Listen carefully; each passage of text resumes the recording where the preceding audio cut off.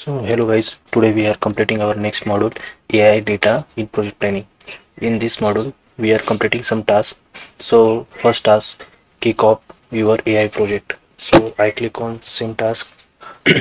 After click on the task, scrolling the page and read all things. Then you will get a quiz. So first question, what's the executive sponsor responsible for AI project? So option is building the AI solution. Then second, managing the end user affected by the AI project.